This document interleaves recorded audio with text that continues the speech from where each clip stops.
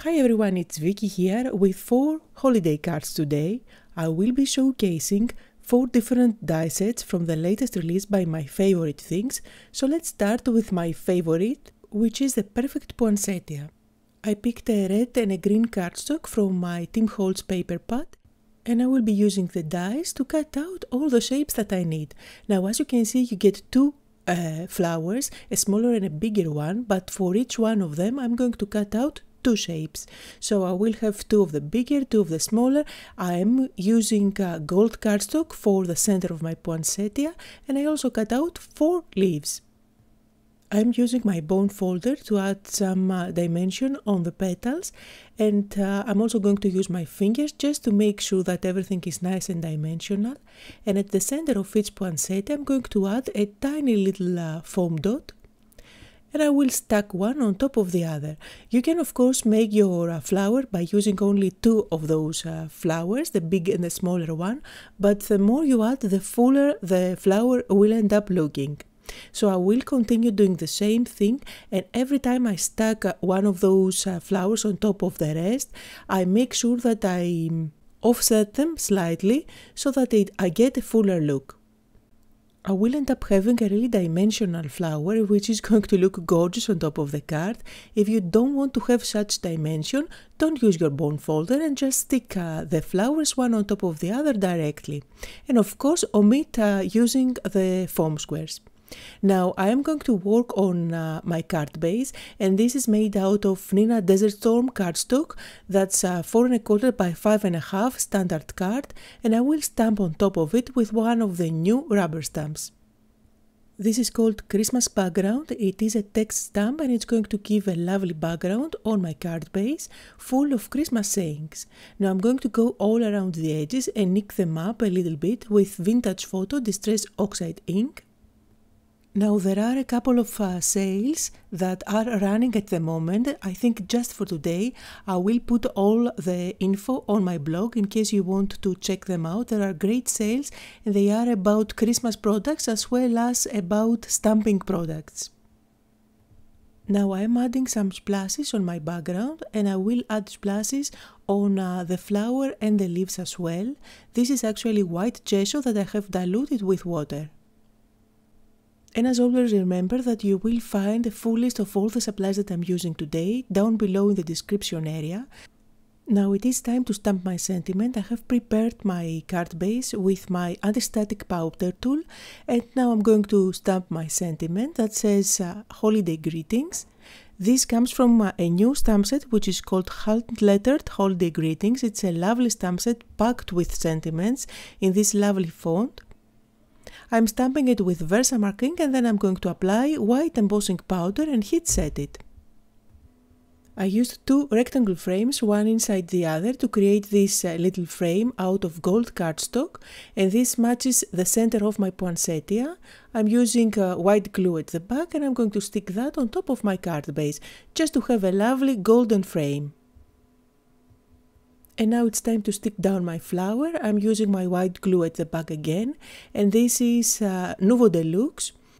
By the way, this glue is back in stock. It used to be out of stock for a long time, but it's finally back, and I absolutely love this glue just because it never clogs on me.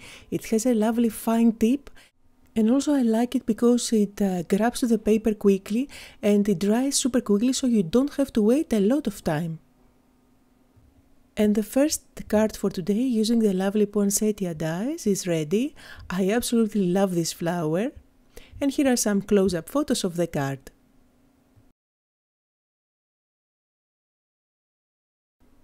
For my next card, I will be using this new die set, which is the Ho Ho Ho one. And I will be using this glitter paper as well as this red satin paper. These are both by Nuvo. I will be placing my Ho Ho Ho die directly on top. This is actually meant to cut out the words, and you can use them as sentiments for other cards, but for this card I'm going to use the negative space, and I will turn it into a shaker card. And of course I can keep the Ho Ho Ho words and use them on another card since they are made out of glitter cardstock and they are just gorgeous. I'm also going to hold on to these little pieces that go inside the words since I will be using them on my card later on. At the back of my glitter panel I used some acetate to cover up all those holes, and I'm going to place the words on top so that I know exactly where I need to stick those little pieces. I'm going to add some tape adhesive at the back and just place it there, in the middle of all the O's. I used foam tape at the back to create all those pockets, and now I'm going to add my shaker mix. I'm using my handy little spoon there, this is by Nuvo, and I'm using the red carpet circles, these are by Nuvo as well. I'm going to peel off the backing and then stick my red panel on top. And here is the finished card, clean and simple in design, but really sparkly and so easy to recreate.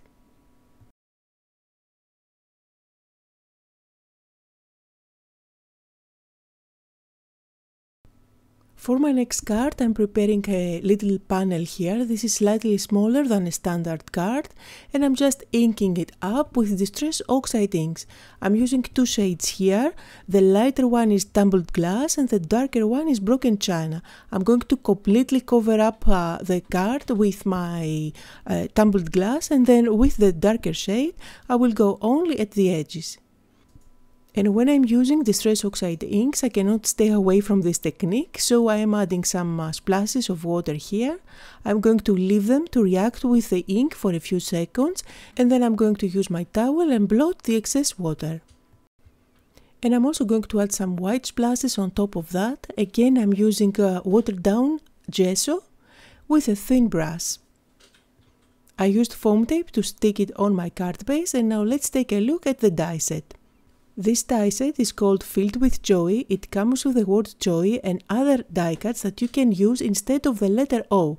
So you can use this as an ornament along with the string to hang it from the top of your card. Or you can use the snowflake, or even you can use a little snowman that comes with a hat and a scarf and even a nose, and this is what I will demonstrate for you today. I used cardstock, colored cardstock, to cut out all the elements, and now it's time to put everything together. Now you can cut out the tiny little eyes and the dots for the mouth, but instead of fighting with all those tiny little pieces, I decided to just stick a piece of black cardstock at the back and I'm good to go. Now I'm going to stick on top the scarf, and there are actually 3 pieces for the scarf. So you can stick one on top of the other to add dimension. I also used glitter paper to cut out the snowman head as well as the letters J and Y. And I went with red for his scarf. I'm giving him a black hat along with a little golden detail for the hat, and I also cut out the carrot nose out of orange cardstock. And I absolutely love this die set. I think it gives you so many different combinations to create cards just by changing up all the elements for the letter O. And of course you can use the O as well. So I'm going to stick the hat on top, and I'm going to stick everything on top of my card. I'm using foam squares at the back just to add some dimension. You know I love dimension on my cards. And I will finish it off by sticking a little sentiment just underneath the word joy. And the sentiment comes again from a new stamp set from the latest release by My Favorite Things, which is called Filled with Joy. And my third card for today is ready. Here is a close-up look so you can check out all that sparkle. And here are some close-up photos.